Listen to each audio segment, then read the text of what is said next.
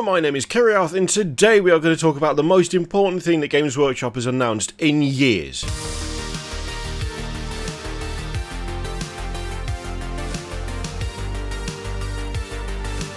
You're probably thinking to yourself, what could be more important than, say, the relaunch of the Horus Heresy?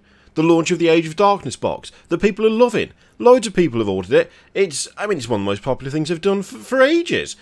Or you might be thinking to yourself, it could be Warhammer 40k. They've changed the way command points work. They've done a big overhaul in terms of that side of the system. Surely these things are vastly important. Maybe it's the General's Handbook for AOS that they talked about not that long ago. Surely all of these are important things. And you'd be right, but they're not as important as the fact that Games Workshop has announced a white spray that's actually white. And if you're starting to think to yourself, is this just a thinly veiled excuse to rant about how absolutely god-awful Corax White is, and how no one likes it, and no one has ever wanted it, and no one wants anything to do with it, then you, sir or madam, would be correct. This is White Scar, and you can see there that that Primaris lad on the left, that Assault Intercessor, is actually white. You can see in the little circle where it says old, that is not white, because that is Corax White. And you know what? I've had an absolute hatred, sheer disgust, revulsion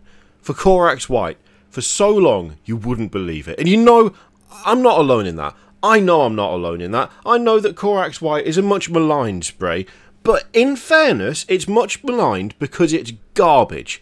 And it's been garbage forever, and it will remain garbage until the day they stop selling it, which I hope is the second this comes out. Not only is it not white, that isn't white, that's grey, it's clearly grey, it's that very particular like concrete / cement grey. And it also has the consistency of that, or at least it has literally every single time I've ever used it in the entire time I've been doing this hobby. So the thing is, right, you get people who go, actually no, Corax White is fine, you've just got to spray it in the right conditions.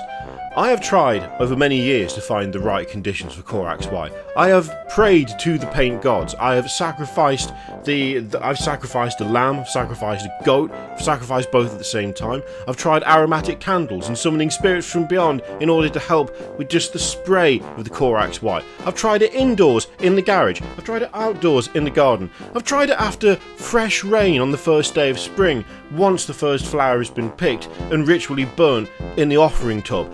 But none of it's worked. It's always come out looking like concrete, being gritty and bitty and terrible. And the fact that they've announced that there's actually a white spray that might function properly and give you a white model instead of a concrete model that looks like it's also made of concrete and isn't just the colour of concrete, that is the most important news they've had recently, and I will not be taking any further questions at this time.